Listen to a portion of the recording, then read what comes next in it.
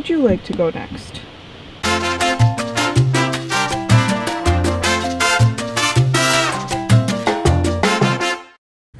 So I've had food poisoning for the last couple days, but I'm feeling pretty well now. I think I am just going to go ahead and go into the park tonight because they don't have room for me at Iztaccihuatl, where I am right now. So I think I'm gonna go into the park, try to find the campsite I was supposed to be at because I don't have any cell service and didn't have everything downloaded. And yeah, poor planning on my part. And then I think I'm gonna try to climb the mountain tomorrow morning. I'll probably start around 3 or 4 in the morning, but walking the dogs first. Biley's got to get 2 15-minute walks a day for his physical therapy, so we're walking. They're technically not supposed to be in the park, so I'm not going to be able to take them out of the vehicle at all, except for very quick, sneaky potty breaks. Yeah, the road here sucks. So it's a long 8K to get back to the park. And again, hopefully I can find the campsite that I had pinned on iOverlander, even though I have it in my Google Maps saved. I can't pull it up right now because I don't have any service. Lesson learned. The last week has been good, very quiet. We were in Mineral de Pozos. Pretty much just worked like a 40-hour work week. Went out for dinner, had an okay time. And then I got food poisoning on Thursday. It's Sunday. Finally, I got some meds on board yesterday and feeling better now. We'll see if I'm better enough to hike a 17,000 foot mountain tomorrow. Let's see, 2 classic Kayla mistakes. One, I thought I was going to be closer to the town of Ameka and was going to be able to like have cell service and Wi-Fi. So I'm going to miss a call that's happening in a half hour for work. Sorry. And then I'm going to miss another call tomorrow at 10 a.m. because I'm now going to climb a day earlier than I thought. But I should be back down in time for my 4 p.m. meeting. So I'm like climbing a mountain and worrying about whether or not I'm going to make it to a meeting in time. And then my snack situation is also very classic Kayla. I always forget about food on big hikes. I don't know why. So let me show you what I've got.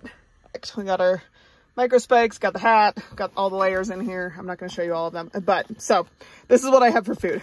I have cheese, peanut butter in a little tin, a guayaba, and a bunch of cookies. And then I'm currently making hard-boiled eggs. So all in all, it's not the worst food I could ever be eating, right, Niffler? But definitely not my best work either. Well, it's 7 o'clock, 7:30. Just about bedtime. We're gonna get up around 2:15 to start the climb.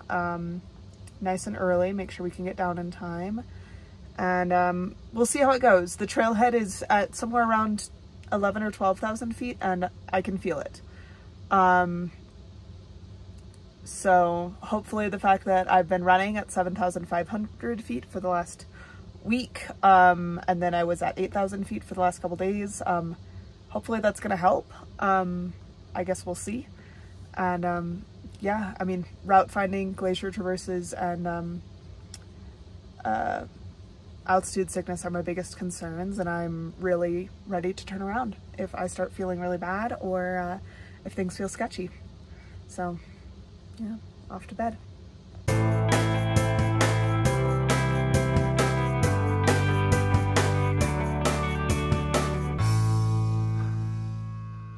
Well, we're somewhere between 14,500 feet and 15,000 feet above sea level. This has been pretty much the view the whole time, so I haven't been filming much. It's about 4 a.m., so I've been climbing for about an hour. Probably about a quarter of the way up elevation-wise, and third of the way up distance-wise. Sun will rise in a couple hours.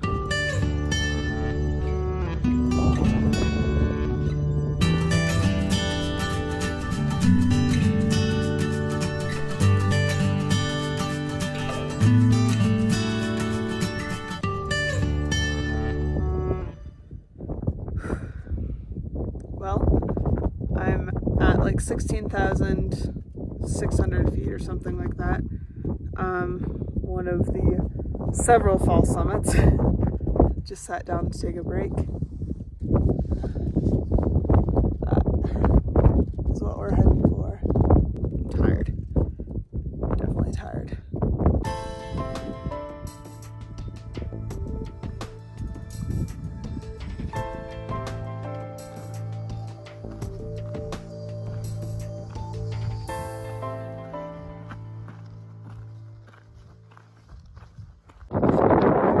trying to remember to worry about one thing at a time. First, we get up there. Second, we come back down. Third, we give the dogs their potty break. Fourth, we get down to diesel without running out of fuel. Fifth, I don't even know, we make it to that meeting on time. And somewhere in there, we're going to be eating and hopefully resting a little bit. But I keep kind of getting worried about, like, oh, I only have a quarter tank of gas. Is that going to be enough? I'm like, it's okay. That's not the problem right now. The problem right now is getting up there and then, even more importantly, getting back down safely. And the dogs went potty at 2 in the morning, so they should be okay. I want to get them out as soon as possible. But rushing and getting myself killed or breaking an ankle isn't going to help them either. So, one thing at a time. These false summits are killing me. I thought I'd made it. And I still have this whole glacier. And that's the top over there. So, put our spikes on. We'll see. If it feels sketchy, this is where I'm gonna have to turn around.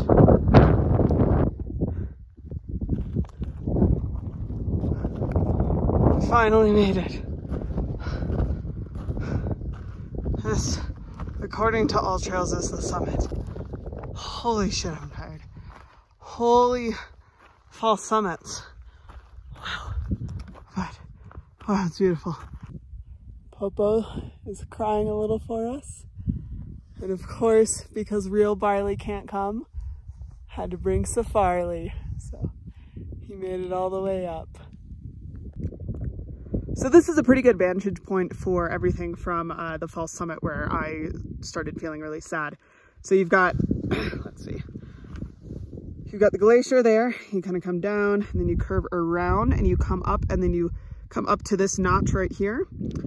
And then you're pretty much on the ridge line. So it's a lot of up and down, up and down, up and down, and then here. So I'm not gonna film very much here because it's loose, kind of sandy gravel, I guess volcanic ash and gravel, but you can kind of see how narrow it is here.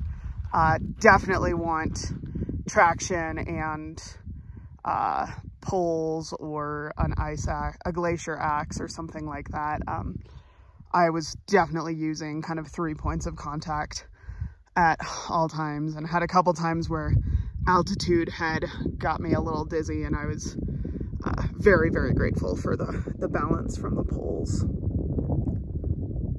This catwalk is probably 2 meters, maybe a little bit more across, so it's not like you're at danger of randomly falling off the edge, but definitely not a place where you'd want to lose your balance.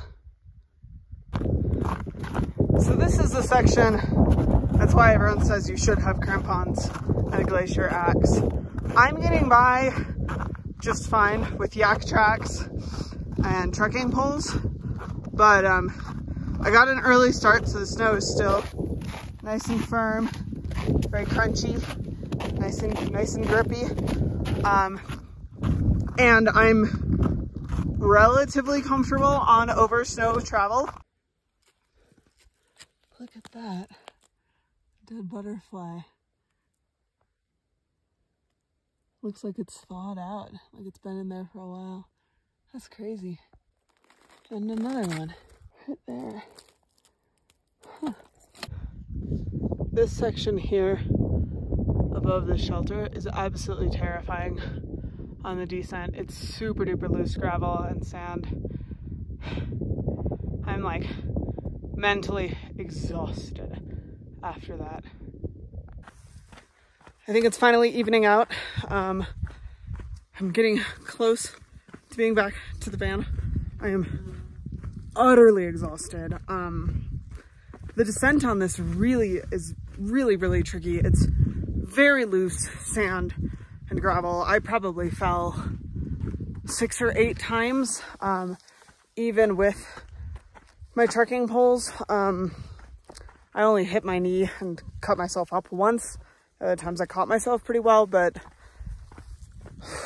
I'm just so tired that I can't surf that sand the way that I might be able to normally. And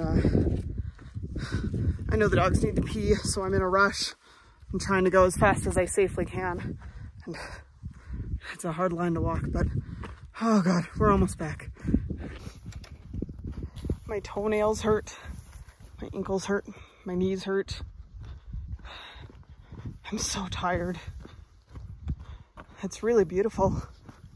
And it's nice to get to see this half, since it was just a headlight on the way up. The campsite is right there. And this is just like the worst sort of descent. It's super duper, slippery, awful mud. And you can't really tell, but it's pretty steep the whole way down. And I'm just like, I just want to be done. Fuck.